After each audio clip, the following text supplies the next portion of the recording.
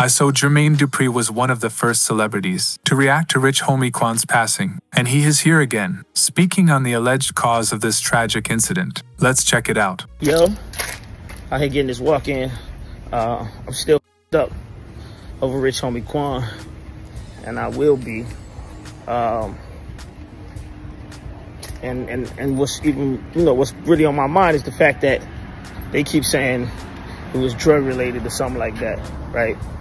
And I don't want to spread no narrative if that's not true, but if it is true, that's what's really on my mind, because the person that introduced me musically to Rich Homie Quan was Chris Kelly, dark-skinned Chris from Crisscross.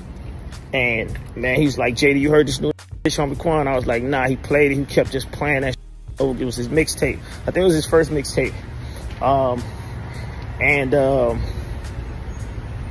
It's sad, man, if the same thing that took Chris out is the same thing that took out Rich Homie Quan.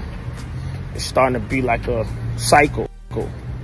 And somebody on my Instagram was like, OG, it's y'all's fault. Y'all OG be saying nothing. That's the only reason why I'm getting on here, because I heard that message loud and clear.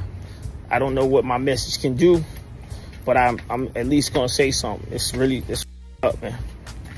For real. If you have stayed with me to this point of the video, consider subscribing, hit the like button, and leave a comment below. Thank you for watching, and I will see you in the next video.